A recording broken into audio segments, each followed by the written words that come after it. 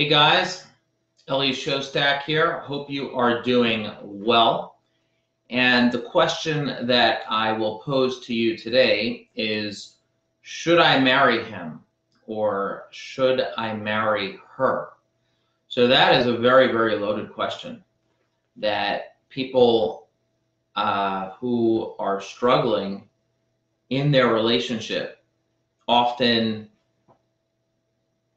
perseverate on right before they're about to pop the question, or if the question is in the air and people know that they're maybe about to get married, or they think they're talking about marriage, and then there's this pit in your stomach as to whether or not you should marry this guy, or you should marry this girl, or you should marry this person. And there are so many levels of confusion that go on in a person's stomach, in a person's heart. There's like this fear sometimes that can paralyze you as to whether or not you should go ahead with this marriage, or you should go ahead with this relationship. So I'll give you an example from my own life, and then I will share with you what I did when I had the same thought. Yes. So I got engaged to my beautiful wife, Brooke, many years ago. And the engagement was stressful. Yes, it was stressful. And as I'm going through the engagement, of course, my brain was constantly shifting, and am I doing the right thing? Because I had been single for 11 years. And it was very difficult for me to overcome that and want to actually see if this person's for me or not. So I had this crazy pain in my neck. And I went to this massage therapist, or not massage therapist. I went to this physical therapist, and he was doing these pressure points on me. And he says to me while we're going, now this is the first time I saw this guy. Can't believe I'm even sharing this story because it happened so long ago. So I'm on the table and he's doing these pressure points and he's pushing up on my head in order for my, he goes, "What are you stressed out about?" So I said, "Well, I'm getting married in a few months and the engagement's pretty stressful." I didn't say I wasn't sure, this or that. So his advice to me was, there are many fish in the sea, so you can get out. Okay. Now, mind you, he didn't know me at all, but was very quick to basically say, yeah, just get rid of it. Now, had I listened to this guy, I would not be on this video with you today, and I wouldn't be helping people get into and maintain relationships. I wouldn't be married to my beautiful wife, and I wouldn't have a family.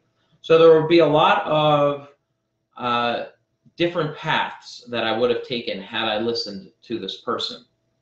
But I want to share with you why I was so taken aback by his advice. And the reason I was taken aback by his advice is because of this sheet that I have behind me, right? So there are different aspects to relationships and different phases of relationships. And I want to show you how the mind frame can affect every single one of these phases, okay? So the example that I gave you, I was in the mind frame when I was engaged. I was very much lost in my own thoughts of how things should be and how a person's behavior should be in a relationship. And my mind was filled with judgment, okay? And since it was filled with judgment when I was engaged, I was very confused because I thought that the world and relationships itself should be a certain way.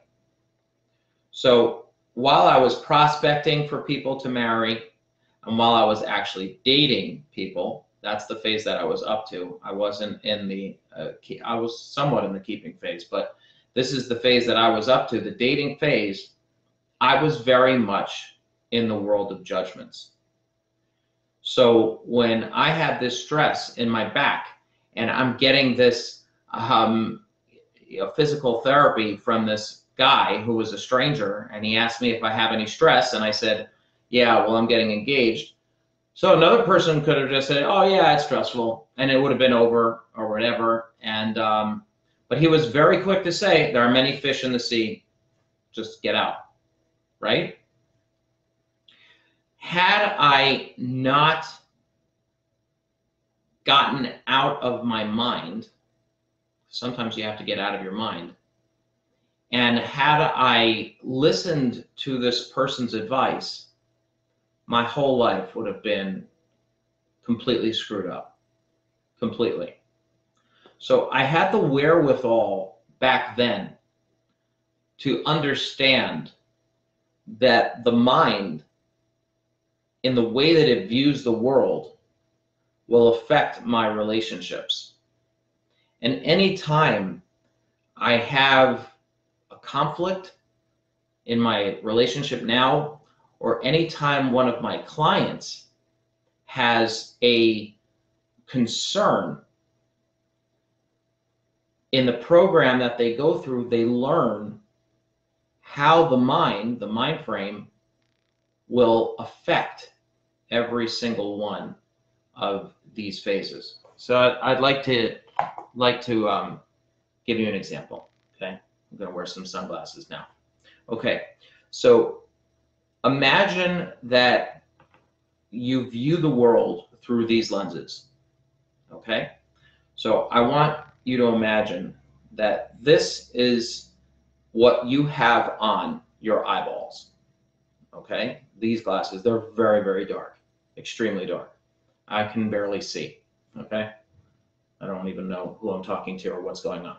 So if I view the world through these lenses, and I view the relationship world through these lenses, I view relationships very much as pain, as disappointment, and when I'm going through a decision like, should I marry this person, since my mind frame, see, I can still see that, is clouded very, very much by my perceptions of the world, because I look at the world, I see the divorce rates, I see all these broken relationships, I see all these things that are not working out, I'm going to definitely go ahead and make my decisions when I prospect for people. He's not for me, she's not for me, or there's nobody out there for me, right? Because I'm viewing the world through these lenses. When I date, I'm going to be very judgmental of them. They're judgmental of me. I can't stand this, I can't stand that. And then when it comes to the getting engaged or being married, your brain starts to really think, oh my Lord, I don't want to be in this. I'm going to be stuck in this forever with this person. I meet with a lot of singles, and one of their biggest fears is that I'm going to be stuck in this relationship forever. And I don't want to be stuck. I don't want that feeling of fear. So realize that since the mind, okay, is viewing the world through these lenses, it's going to go ahead and perceive relationships in that regard. So every one of your decisions in each of these phases, in the prospecting, in the dating, and in the keeping, is going to be affected by that. You got it? Okay. So now, let's say you, actually these are too gray. I'm a big fan of Bono. Okay, please forgive me. And now you go through relationships and you're looking at the world through these light blue lenses, okay? And your mind frame is one of the perspective of love where, oh man, I know that if I find the right one, everything is just going to work out perfectly because I'm just waiting for that one person who will treat me with love and respect, and everything is just going to be perfect when I find that one. And by the way, I can't begin to tell you how many millions of people think this way about relationships, okay?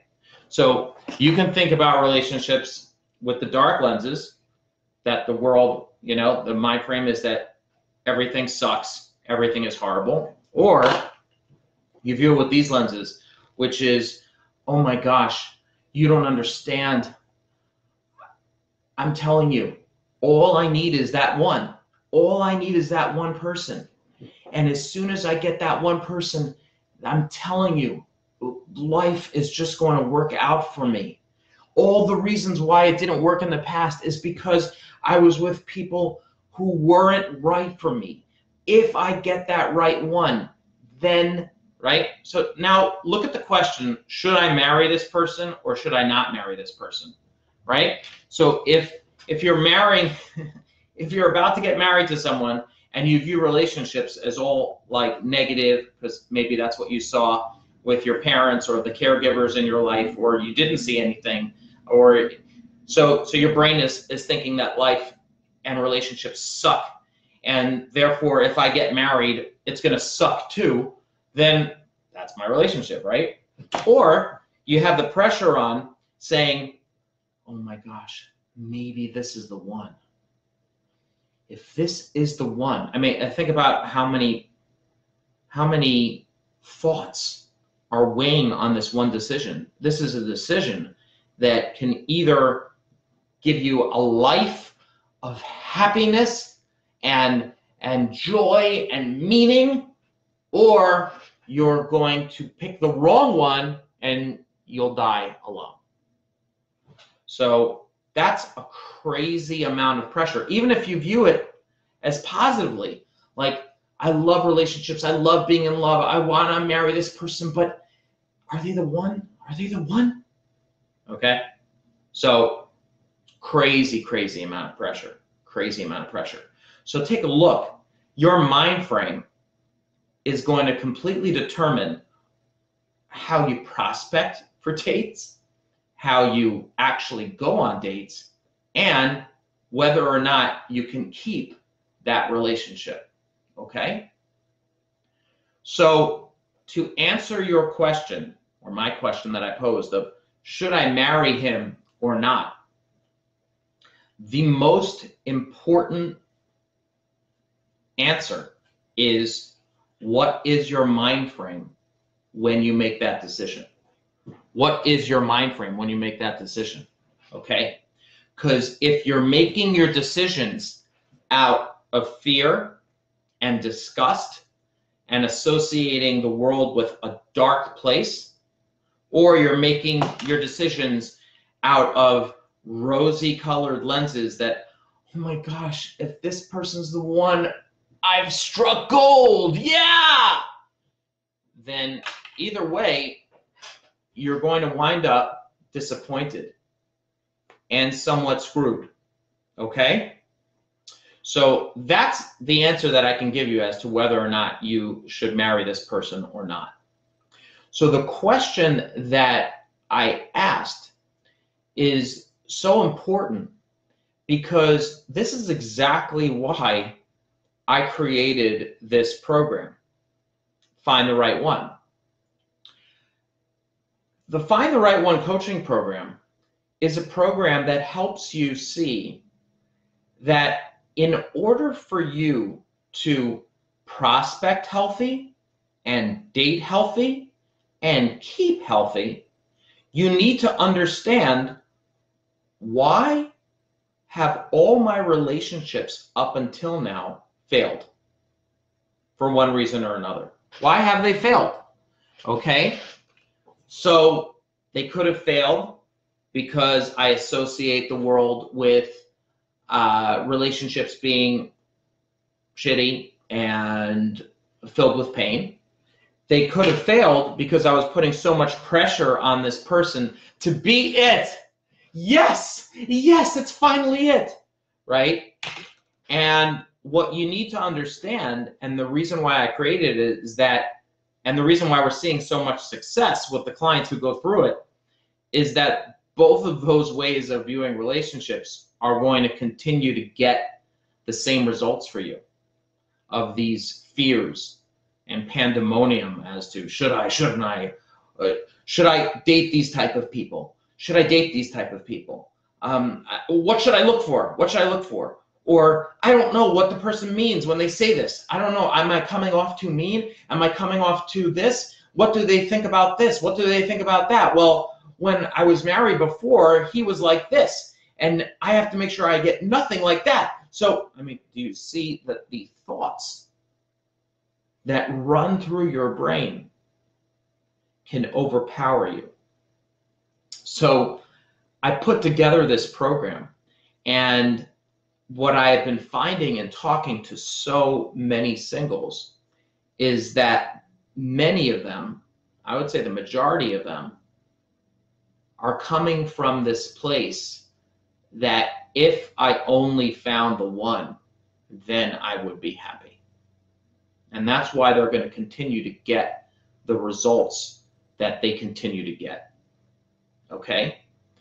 And in talking to people, they want to work directly with me, but they also want to feel like they're a part of a community, that they're a part of a group, that they're in this together with like-minded people. So I'm thinking of opening up. I want to get your thoughts and I want to get your feedback.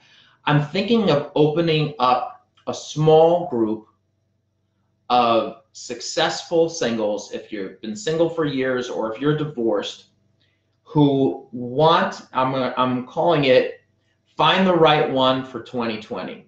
And I want to open it up November 10th, okay? Because it'll be a 6-week group program where we will meet together for 6 weeks, and we will go through step by step of what it takes to have the right mind frame, of why have I been failing at relationships up until now, okay? And I have to tell you, I was a therapist for 20 years, not 20 years, about 10 years, and then I switched to become a coach. This is not therapy. I want to get my clients results. And I was talking to someone last night, and I was telling her that 5 clients who've been through the program have all gotten into, not just gotten into healthy relationships, but have also maintained those relationships within less than a year, which is pretty freaking impressive, okay? And I want to work with a small group of people to get them results so that they can not only know why they were attracted to people who were not for them, but now that I get why I was attracted to this wrong type of person, how can I find and determine who is a healthy person for me while I'm prospecting for dates? Another person who I just spoke to yesterday said, here's what I need for me to do. I need you to get me 10 guys who are safe, who I know are good people. And I said, that's not what I do, okay? Because I'm not a matchmaker. I talk and I work with matchmakers, and part of the program, you're gonna understand how to get different strategies to get you into that relationship. But if I was just a matchmaker and I had a group of people that I could set you up with this person, and you didn't learn why you were getting into the wrong relationships that you were getting into, if you still view the world in the old way of dating, then, or even in this way of dating, you're going to get the same results that you got up until now. So I don't do that. In fact, I don't even discuss the strategies of getting onto dates and working with matchmakers or getting into apps and which apps to use. I don't even discuss that until week 5 in the program. Because the first 4 weeks are us determining, why did I get into the wrong thing? Who am I? How can I enjoy every moment of this process so that I don't view dating as negative or way too positive. I view it, I like Goldilocks, just right. So I'm thinking of doing this group intensive, Find the Right One for 2020. We'd start November 10th. I would give you a discounted rate, much more discounted than the regular program where you jump in. And you would, because I just want you to have that awesome, loving, healthy, easygoing relationship that you desire. Okay? So I think that this is something that could benefit you. And if you're interested, all I ask is you to click like or comment here. When does it begin? And I will get in touch with you and we can talk about it and see if it's even the right program for you. I'm just coming up with ideas of how to get these results that we've seen. You know, I had one person go through the program, okay? Divorced guy. He started the program dating someone, broke up with that person, the third week, he begins a healthy relationship and he's still with that person for a year. Okay, and he said, you gave me the tools to not only get into it, but also to maintain it and to choose someone who's healthy for me and how to live and enjoy life in every moment. Okay, so the question of whether you should marry this person or whether you shouldn't marry this person, don't do it. No, I'm just joking. Okay, I don't know you. I don't know the person that you're thinking about. But what I will tell you is that it all depends on the mind frame that you're going into. Okay, and if you are interested in this program, this group program, I would make it a 6-week program, almost like a boot camp, where you could meet with me in a small group. You get to meet other singles who are going through this journey together to get into and maintain this healthy relationship. So please comment and let me know if that's something that you're interested in. And I hope you have an awesome day. It was great being with you.